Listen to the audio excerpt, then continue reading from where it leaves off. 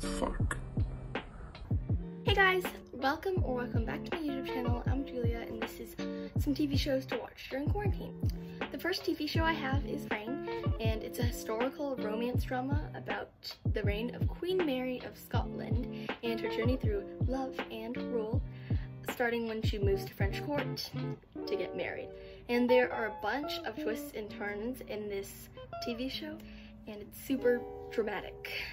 And her character develops a lot, and we see her grow throughout the 3 seasons of this TV show. And you can learn some historical facts about Europe in the 1500s as well. Okay, the second show I have is Grey's Anatomy. It's a medical show about the journey of a bunch of surgeons starting at internship, and it includes some drama and romance as well. And you can learn some medical stuff while watching the show. And if you can't stand the sight of blood, don't watch it. And it took me, I say and way too much, okay. And it took me a year to finish, and it has 16 seasons. The next show is Jane the Virgin. It's about a girl who's a virgin and is artificially inseminated on accident, and it's about her family drama and love life. And it also has some... I say and way too much, I swear. And it also has some murder and mystery involved, but it's not scary.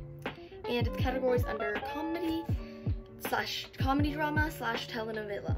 And it's narrated differently than any other TV show I've watched.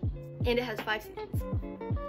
The next TV show is Once Upon a Time. It's about a town called Storybrooke, where all the residents are characters from fairy tales, but they're cursed into this world into thinking that fairy tales aren't real. And they break curses together and stuff. And it's not as childish as it sounds. It's like one of my favorite TV shows. And it has 7 seasons. The next show is Criminal Minds, and it's about a group of detectives who solve a mystery each episode, most likely a murder one. Because it has a different case each episode, it's not super addicting, and it's just a good TV show. Even though it's like a murder, it's not like super scary or graphic, and you can learn some cool detectiving stuff while watching the show. And it has 15 seasons. The next show is Jessie. It's classic comedy, I'm sure you've heard of it, and it's about a woman named Jessie who moves to New York to pursue her acting dreams, but instead becomes the nanny of 4 kids. And it just never gets old. It's just fun, family, comedy, kind of drama thing.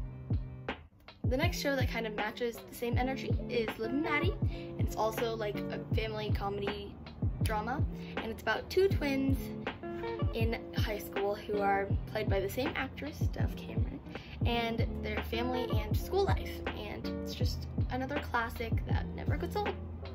Jessie has 4 seasons, and so does Liv and Maddie. Alexa and Katie is kind of one of these newer family comedy shows, and it's about a freshman girl named Alexa who faces cancer with her best friend Katie and their life throughout high school.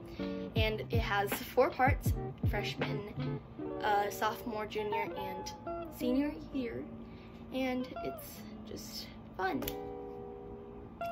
The next show is H2O, or Just Add Water, and it's about 3 girls who become mermaids and face everyday problems as well as their mermaid dilemmas, and it's a teen comedy adventure drama. And me and my sister were totally obsessed with this TV show a few years ago, and I've rewatched it like a couple times since, so yeah. And H2O has 3 seasons. Okay, so these last 3 shows are Asian dramas, so if you're into that, then keep watching. So the first one is Housewife Detective, and it's a Chinese drama about a woman who joins the detective force and how they solve mysteries, as well as her home and love life. And while they do solve mysteries, it's also like a comedy thing, and it's not scary either. Housewife Detective has 41 episodes, and it's one of my favorite Asian dramas. Okay, the next one is Princess Wei Yang, and it's an ancient Chinese drama replicating the time period in the Tang Dynasty, and it's about the dramatic rivalries and star-crossed love. It is the most dramatic TV show I've ever watched. The characters are so hardcore, and it's just so good, y'all. You should, y'all, did you say y'all?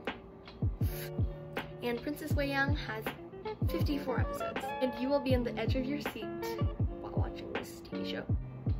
Okay, the last TV show I have is Ode to Joy, and it's about people in their 20s who face real problems in the big business city of Shanghai, China, and it's about their money issues, jobs, drama, and love.